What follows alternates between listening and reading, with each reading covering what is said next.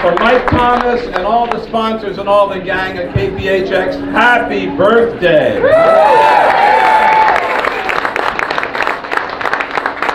I'd like to say special thanks and ask you to give a special thanks to my business manager, Paul Woodall, and my producer. You're here on the air with us. Peter Ockburn's around in the crowd somewhere.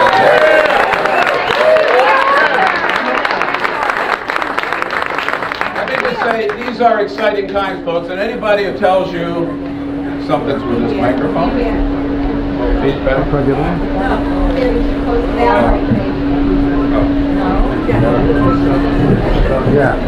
All right. Anybody who tells you, thank you, Tim, thank you. Anybody who tells you elections don't make a difference, they don't know what they're talking about. Listen, this is a new day in Washington, D.C. And now, you know, if Alberto Gonzalez tries to fire 8 U.S. attorneys for pure political reasons, Pat Leahy is on his case. At the big With Karl Rove tries to...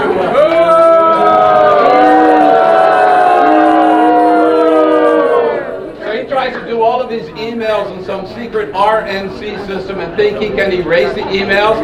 Henry Waxman is on his case. And if George Bush tries to escalate the war in Iraq, well, Harry Reid and Nancy Pelosi are on his head.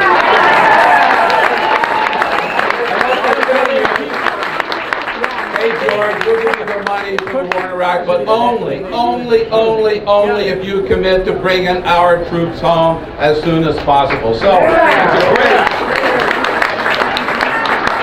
it's a great new day in Washington, D.C., and I just want to say this would not have happened without progressive radio. Would not have happened without progressive radio. So, on behalf of Stephanie and Tom and Mike and all the other people at Air America and Ed Schultz and everybody else, I just got to say thank you, because you and your support, you make it possible for us to tell the truth every day, and that's what it's all about. So, we're going to keep going with your help. And in 2008, we will have a veto-proof House. We'll have a veto-proof United States Senate.